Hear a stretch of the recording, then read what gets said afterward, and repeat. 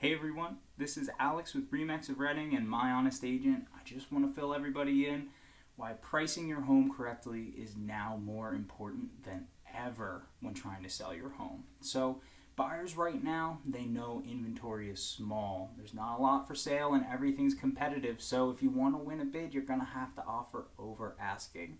So when a buyer is shopping, they're looking at what is my maximum limit, and even their maximum limit is probably too high because if they're bidding at against people that's their medium, they're going to get outbid.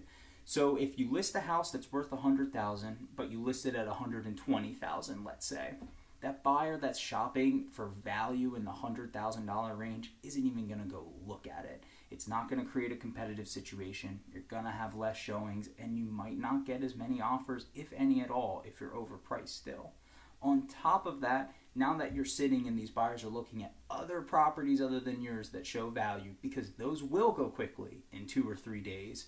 Now when they wrap back to you at 2 weeks later and see you're still on the market, they think that you're old news and want to renegotiate. In my market, Berks County, Reading, Pennsylvania area, it's about 20 days for every listing to sell on average. So if you're over 20 to 25 days on the market, you're stale. And that's crazy to think about. 1 month and you're stale, but that's how buyers are treating things right now.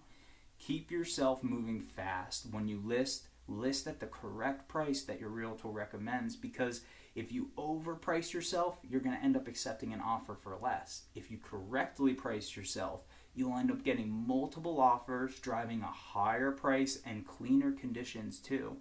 If you want information, my contact's at the end of the page. Thanks for joining me today. This has been how to sell your house fast and why pricing is more important than ever.